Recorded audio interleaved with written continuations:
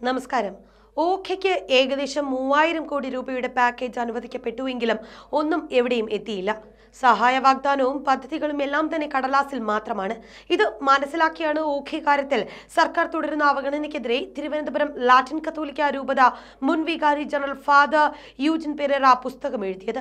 ഓഖി ബാധിതർക്ക് ചെയ്ത സഹായത്തെക്കുറിച്ച് സർക്കാർ ധവളപത്രം ഇറക്കണമെന്നാണ് ആർച്ച് ബിഷപ്പ് സുസഭാക്യം ആവശ്യപ്പെട്ടത്. എല്ലാം ഓഖിയുമായി ബന്ധപ്പെട്ട തട്ടിപ്പുകൾ മനസ്സിലാക്കി തന്നെയാണ്. 2017 നവംബർ 29 വന്ന ഓഖിയിൽ 143 മത്സ്യത്തൊഴിലാളികളുടെ വിലപ്പെട്ട ജീവനുകളാണ് കടലിൽ പൊലിഞ്ഞത്. കേരള തീരത്തെ മത്സ്യത്തൊഴിലാളി കുടുംബങ്ങളുടെ ജീവിതം വറുതിയിലേക്കും തകർച്ചയിലേക്കും ഓഖി തള്ളിവിടുകയും ചെയ്തു. ഓഖി ദുരന്തം അതിന്റെ 3ാം വർഷത്തിലേക്കും കടക്കുകയാണ്. എന്നാൽ ഈ അവസ്ഥയിൽ സർക്കാർ പ്രഖ്യാപിച്ച ഓഖി പാക്കേജിന് എന്ത് സംഭവിച്ചു എന്നാണ് പരിശോധിക്കുന്നത്. മത്സ്യമേഖലയ്ക്കായി ഇതുവരെ ചെലവഴിച്ചത് വട്ടപൂജ്യമാണ്. മത്സ്യത്തൊഴിലാളികൾക്കുള്ള പ്രഖ്യാപനങ്ങൾ വെറും കടലാസിൽ ഒതുങ്ങി. എന്നാൽ ബജറ്റിൽ പറയുന്നതോ തികച്ചും വ്യത്യസ്തവും. മത്സ്യത്തൊഴിലാളി കുടുംബങ്ങളെ ഉത്തേജിപ്പിക്കാൻ കവിത ചൊല്ലിയാണ് കഴിഞ്ഞ ബജറ്റിൽ തോമസ് ഐസക് പ്രഖ്യാപനങ്ങൾ നിരത്തിയത്. കടലമ്മ തന്മാറിൽ കളിച്ചു വളർന്നവർ കരുത്തർ, ഉയർത്തെഴുന്നേൽക്കുന്നു വീണ്ടും ഞങ്ങൾ.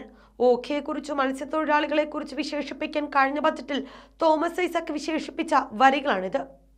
ഓഖിയിൽ പുരുഷന്മാർ മരിച്ചു, ഇനി കുടുംബം പോറ്റേണ്ടത് സ്ത്രീകളാണ്. ശിഷ്ടജീവിതത്തിന്റെ എല്ലാ ക്ലേശങ്ങളെയും യാതനകളെയും അതിജീവിക്കേണ്ടത് സ്ത്രീകളാണ്. സംസ്ഥാന സർക്കാരിന്റെ ഓഖി പാക്കേജും തീരമേഖലയെ പുനരുജ്ജീവിപ്പിക്കാനുള്ള പഴയ സമഗ്ര പദ്ധതികളും ഒക്കെ തന്നെ കടലാസിൽ ഉറങ്ങുന്നു എന്നതാണ് യാഥാർത്ഥ്യം. ഓഖിക്ക് ശേഷം തീരദേശ മേഖലയുടെ സമഗ്ര വികസനത്തിനായി ബജറ്റിൽ ഇതുവരെ പ്രഖ്യാപിച്ചത് 3000 കോടിയോളം രൂപയാണ്. ഇതിൽ യാതൊന്നും ചെലവഴിച്ചിട്ടില്ല. പ്രഖ്യാപിക്കുന്ന തുക എങ്ങനെ ചെലവഴിച്ചു എന്നതിൽ ഒരു വ്യക്തതയുമില്ല. ബജറ്റിൽ ഉണർത്തുപാട്ടായി ഓഖി പാക്കേജുകൾ പ്രഖ്യാപിക്കപ്പെട്ടപ്പോൾ അതെല്ലാം പ്രഖ്യാപനങ്ങളായി മാത്രം നിലനിൽക്കുന്നു. മത്സ്യത്തൊഴിലാളികളെ ഉണർത്താൻ കവിത കൊണ്ടടങ്ങാതെ സാറ തോമസിന്റെ നോവലിനെയും ഐസക് കൂട്ടുപിടിച്ചിരുന്നു. അച്ഛനറിയാമേല ഞങ്ങളുടെ പെണ്ണുങ്ങളുടെ കാര്യം, ഞങ്ങൾ മീൻ പിടിച്ച് കരയിൽ എത്തിക്കുകയുള്ളൂ, വിറ്റ് കിട്ടുന്ന കാശുകൊണ്ട് വീട് നടത്തേണ്ടുന്ന ഭാരം ആ പാവത്തുങ്ങക. അങ്ങനെ മീൻ പിടിച്ച് കരയിലെത്തിക്കുന്നവരെയാണ് ചുഴലിക്കാറ്റ് കവർന്നെടുത്തത്. ഇനി അന്നന്നത്തെ വരുമാനം കണ്ടെത്തുന്നത് മുതൽ കുട്ടികളുടെ ഭാവി വിദ്യാഭ്യാസം, തൊഴിൽ എന്നിവ ഉറപ്പുവരുത്തേണ്ട സ്ഥാനത്തേക്ക് സ്ത്രീ എത്തുകയാണ്. അവൾക്ക് പിന്തിരിയാനോ കീഴടങ്ങാനോ കഴിയില്ല. ഓഖിയെയും മത്സ്യത്തൊഴിലാളികളെയും കുറിച്ച് വാചാലമായ ശേഷം പിന്നീട് തോമസ് ഐസക് തിരിഞ്ഞത് പ്രളയകാലത്തെ മത്സ്യത്തൊഴിലാളികളുടെ സേവന പ്രവർത്തനങ്ങളെ കുറിച്ച്.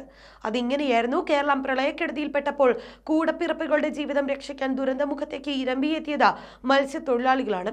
കേരളത്തിന്റെ സ്വന്തം സൈന്യത്തിന്റെ സമഗ്ര വികസനം തീരദേശത്തിന് 2000 കോടി രൂപയുടെ പാക്കേജ് ബജറ്റിൽ പ്രഖ്യാപിച്ചിരുന്നു. ഇത് വിപുലീകരിച്ച് റീബിൽഡ് കേരളയിൽ സമഗ്ര പരിപാടിയാക്കും. 2019-20 ബജറ്റിൽ തീരദേശ വികസനത്തിനായി 1000-ലേറെ കോടി രൂപ ചെലവഴിക്കും. പ്രഖ്യാപനങ്ങൾ കടലാസിൽ ഒതുങ്ങിയതോടെയാണ് ഓഖി പാക്കേജിന് എന്ത് സംഭവിച്ചു എന്ന ചോദ്യം ഉയർന്നത്. 2018 ജൂലൈയിൽ ഓഖി പാക്കേജിനെ കുറിച്ച് നിയമസഭയിൽ ചോദ്യം വന്നിരുന്നു. അതിന് ഫിഷറീസ് മന്ത്രി ജെ മേഴ്സിക്കുട്ടിയമ്മ നൽകിയ മറുപടി ഇങ്ങനെയായിരുന്നു: പാക്കേജ് രൂപീകരിക്കുന്നതിനുള്ള DPR തയ്യാറാക്കുന്നതിന് ടേംസ് ഓഫ് റെഫറൻസ് തയ്യാറാക്കി വരുന്നു. പാക്കേജിനായി വിശദമായ സർവേ റിപ്പോർട്ട് തയ്യാറാക്കാൻ സ്വകാര്യ കൺസൾട്ടൻസിയെ ഏൽപ്പിച്ചിട്ടുണ്ട്. മുൻ ചീഫ് സെക്രട്ടറി SM വിജയാനന്ദിന്റെ നേതൃത്വത്തിൽ ഒരു സമിതിയെ സർക്കാർ നിയോഗിച്ചു. ആ സമിതിയാകട്ടെ വിശദമായ സർവേ നടത്താൻ ഒരു സ്വകാര്യ കമ്പനിക്ക് ചുമതല മറിച്ചു നൽകി. സർവേയും നടന്നില്ല, പദ്ധതി രേഖ തയ്യാറായതുമില്ല. തീരദേശ മേഖലയിലെ അടിസ്ഥാന സൗകര്യങ്ങൾ, മത്സ്യത്തൊഴിലാളികളുടെ ജീവനോപാധികൾ, മത്സ്യ മാർക്കറ്റിംഗ് എന്നിവ സംബന്ധിച്ച് വിശദമായ പദ്ധതി റിപ്പോർട്ടുകൾ തയ്യാറാക്കുന്നതിന് കൂടുതൽ പഠനങ്ങൾ ആവശ്യമാണെന്നാണ് വിജയാനന്ദ് കമ്മിറ്റി നിർദ്ദേശിച്ചത്.